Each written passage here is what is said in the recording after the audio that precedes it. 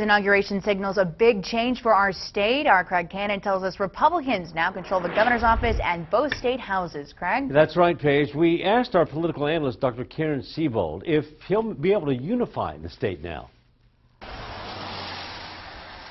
Arkansas voters decided in this last election to give the reins of state government to the generally more conservative Republican Party, including the highest position in the state.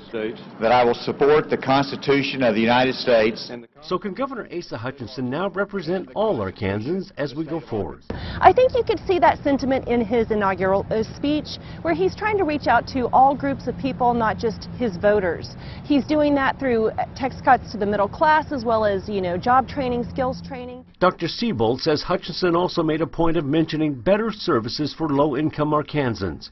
Governor Hutchinson has an advantage to get things done. He's lucky that he does, of course, have a Republican Congress to help him, so that should make the process easier, but he still does have to be conscious of he has a budget to work with. Because of that, Governor Hutchinson should be able to speed along legislation. But Dr. Siebold says his tax cut pledge will be tricky.